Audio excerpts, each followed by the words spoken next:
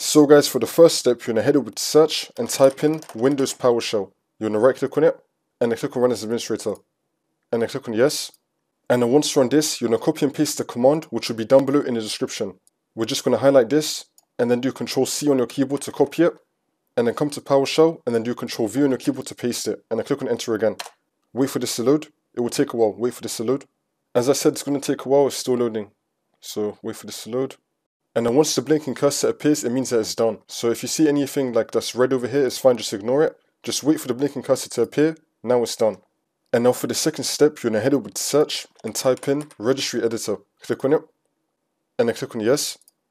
And then once you run this, you can follow everything that I'll be doing up here. So first you want to expand HK Local Machine. Then you want to expand System. Now you're going to click on the Setup folder. Click on this. And then when you click on the Setup folder, this will now appear on the right side. Now you're going to find Upgrade. You want to right click on Upgrade. And then click on Delete. And then click on Yes. You want to delete the upgrade value. And now you just want to restart your computer. And then the problem should be fixed.